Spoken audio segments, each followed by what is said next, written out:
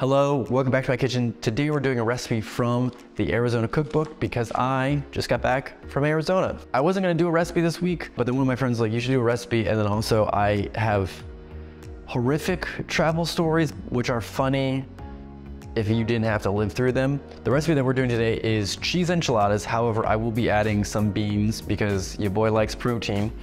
And the recipe in here has cheese enchiladas and then the enchilada sauce. And I was just gonna do that because they're both super simple looking. However, the enchilada sauce calls for an ingredient called chili sauce. And I know that there's like sweet chili sauce. I'm assuming that's not this because that's typically more kind of like Asian food, not like Mexican enchilada, or is that more Tex-Mex? I don't know if that is a traditional thing or not. So I don't know. I'll have to Google that and then future Aaron will correct me. But it calls for chili sauce, which I was like, okay, we'll just look for that. Couldn't find it. I probably should have just bought enchilada sauce because I feel like based on the other ingredients in it, which are almost nothing, it effectively is the whole enchilada sauce for it. Then it's the whole enchilada. There we go. It's late. I'm not gonna be very witty today. But instead, I just found a recipe online to make my own enchilada sauce, so we're gonna go with that. I will be doubling that recipe. I'll put the link in the description as always. The enchilada recipe from here, I'm not gonna put anywhere because it's just onions, beans, cheese, and I mean, it's an artisanal blend of cheeses that we have here, you know. 4-cheese blend, specially handcrafted. It's just a bag of shredded Mexican cheese. It's nothing fancy. So hopefully, literally all it says is just ½ pound of grated cheese. So it's not anything too crazy going on there. But that's kind of the recipe. We'll go through the ingredients mostly for the sauce because I just literally went through the ingredients for the enchiladas themselves, but story time. So going out to Arizona, had some bumps in the road. Storms in Dallas, which caused the flight to have to circle for a bit. And then we ran out of gas. So they're like, well, we're gonna have to go pull off in Oklahoma and park there for a bit. And which, I mean, little fun part of that is the flight attendant, don't know if it was a joke, don't know if she just accidentally mispronounced something, but instead of saying Oklahoma, she said Oklahoma. And everybody on the flight who was very grumpy because it's been like 2 hours, I think, past when we were supposed to land in Dallas at this point, that we're landing in Oklahoma. You know, everybody had a little chuckle. And then we spent like 2 hours there, got over to Dallas. So we're like 5 hours behind at this point. Then I race across the airport to get on the last flight to go to Arizona. And the annoying part of all of that is I paid $200 more to get there at the same time as my parents instead of a later flight, which I ended up getting on that later flight because that was the last one, and having still spent the $200 extra. So whatever moral of that story is, but I thought, okay, we had the issue with flying right out the gate. We're smooth sailing. So Arizona itself was great. Hiking, weather, all that amazing. Coming back, once again had storms.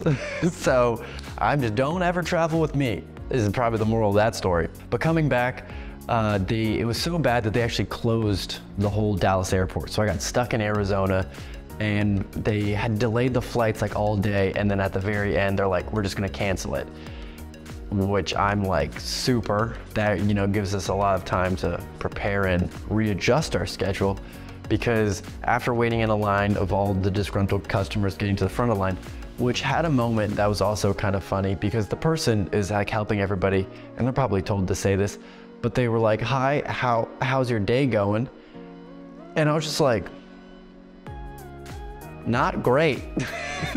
But it's probably just one of those things where you're just like, your mind goes into kind of cruise control and you're just like, shouldn't have said that. I get up there and the guy's like, okay, you have 2 options. Option 1 is you rent a car, drive to Phoenix, catch a flight from Phoenix because it's a larger hub, you have more options there. Wasn't thrilled with that because there were flights throughout the day that were going to Phoenix that if they had told us this a little bit sooner, I could have taken a flight there instead of having to drive there. But you know, that's neither here nor there. And then the second option, which mind you, this is a Thursday. They're like, your second option is we rebook you on a flight from here to Dallas to then, you know, final destination on Sunday. And I'm like, well, to me, it sounds like really only one option because both of them, it's weather related. So they're not paying for anything. They're not paying for the rental car. They're not paying for hotels. One option is to pay for 3 days of hotel rooms on my own. I'm not doing that option.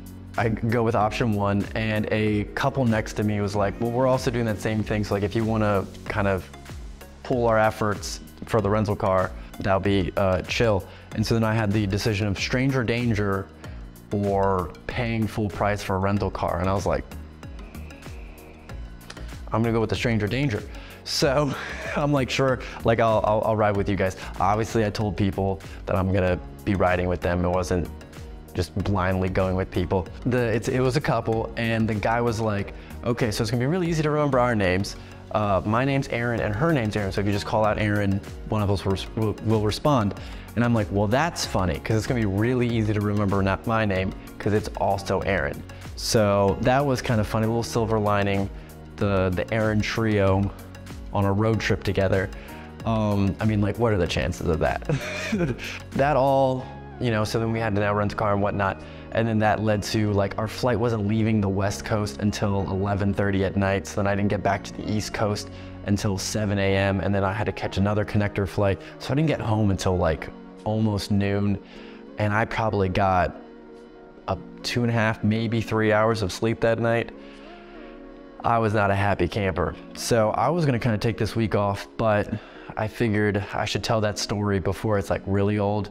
And I don't know, it just, and then it's like the Arizona recipe. I felt like the longer I waited, then it's just kind of became, well, I guess last year I did Arizona April. So I could have waited.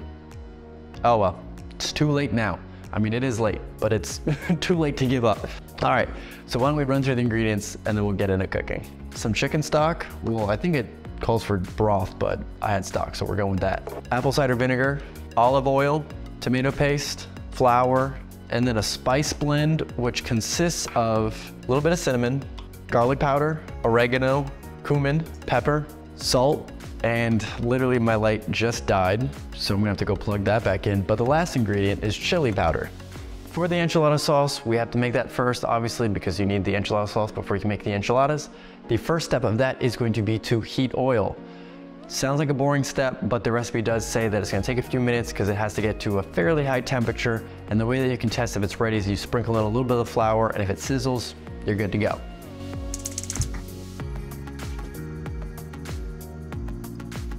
Next, now that the oil is hot, is we're going to be adding in the flour and the spices to that oil, and then kind of stir it up constantly for about a minute. Very similar idea to a roux.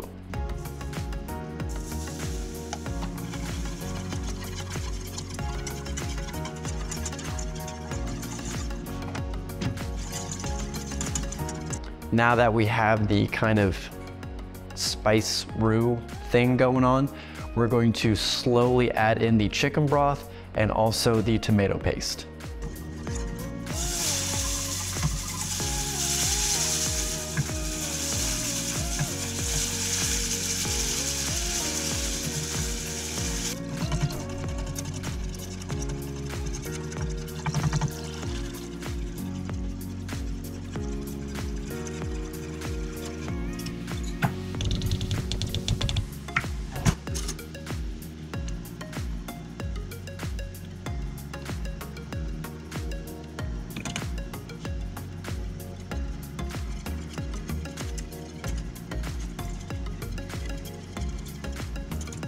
And now that everything's kind of all mixed up, we want to let it simmer for 5 to 7 minutes until it thickens up a little bit. And next is just to remove it from heat and then add in the apple cider vinegar.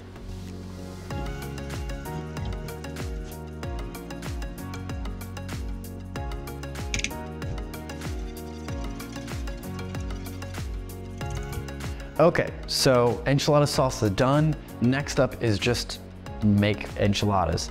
Not a whole lot of breakdown here. It's just gonna be kind of assemble everything and then we'll be good to go.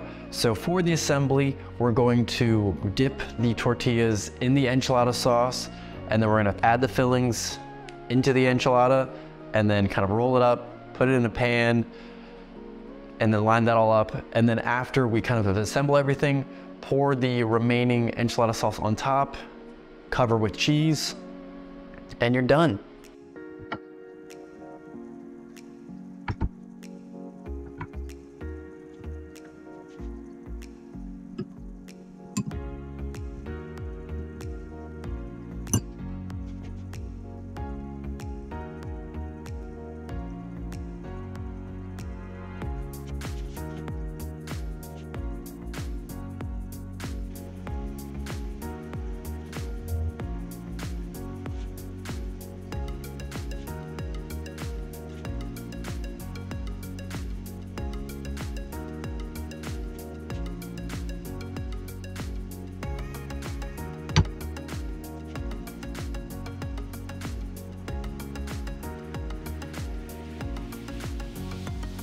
Now that the enchiladas are all assembled, we're gonna throw that in the oven. It doesn't say a temperature, so I'm gonna go with 350 because everything's effectively cooked already. And then we're just gonna do it for 15 minutes. And then we have enchiladas.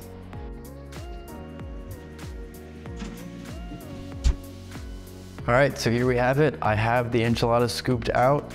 It doesn't look great because enchiladas are a bit of a messy dish in and of itself. It's just a lot of sauce and a lot of cheese. So it's really not gonna look fancy, but it smells good and hopefully it tastes good.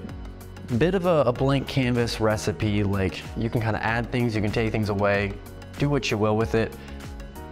Just kind of the concept is there, it kind of gives you the framework. With that, the raw onions, I'm curious how that's gonna go. I feel like they probably maybe should have been cooked beforehand, but maybe the oven cooked them for me. We're about to find out once I taste it, but also like you could add in like olives, maybe put a little sour cream here on at the end. A lot of things you can do this recipe beyond just strictly what I've done. Like, even within it, you saw I added the black beans. That's not in the recipe, but just cheese and onions. It sounded weird, so I added black beans. But let's give this a taste test and we will see how it is. Try and get everything together. Yummy. The onions are still a bit raw, but they're like not too bad because they've been kind of like soaking in that sauce. So it gives it kind of like a crunch, which I don't know if it's a good thing or a bad thing, but you don't get like a strong onion flavor. So I think they're fine how it is. If you don't like onions, just don't include them. Add something else or just do beans and cheese. But in terms of kind of how we did that, I think it's fine. I'm not gonna have any issue eating it, is a better way to say it. I just don't know if I'm a fan of it yet. But we'll see kind of as things progress through. In terms of kind of the overall aspect of things, kind of was rushing through things. So the enchilada sauce, I probably should have taste tested before kind of finishing it. And it just feels like it needs like a little bit more salt. All the other spices and flavors are really good in there. It's just the little salt level, not quite to where I would have liked it, but that is a problem that can easily be solved by tasting your food as you go, which is a thing that I struggle with. I need to get better at doing that. I always forget. I'm just like, follow the recipe, should be good. So that's just like a little bit of like where I can improve, and then kind of shining a light on like potential pitfalls to, you know, taste and fully season your food. Pretty important. But yeah, overall, good, very simple. I don't know how long this took me. I think it's been like an hour, kind of start to finish. But that's with me like doing gear and stuff, and then my light battery died because I hadn't charged it since the last time I filmed. So I had to kind of deal with all that stuff and like get chargers and things. So that definitely added a bit of time. This, if I wasn't doing filming or anything and I just kind of focused, probably like 30 minutes. I was just talking about that. You've been charging. Well, the light went out. And so that's probably just a good note, you know, we'll just wrap things up. So what was I saying? Yeah, probably like 30 minutes. And yeah, so like a solid weeknight meal, which I mean, I am making on a weeknight. It's just I have all this extra stuff. So yeah, you can probably do this pretty quick. I mean, you could probably just throw in some like ground beef, stuff like that. I would say just enhance the filling is probably like what I would do in the future, but wouldn't really need to do much else to this. And on that note, because the light's out, it's, you know, curtain call, whatever. Bye, Mom. Still not dead. See ya.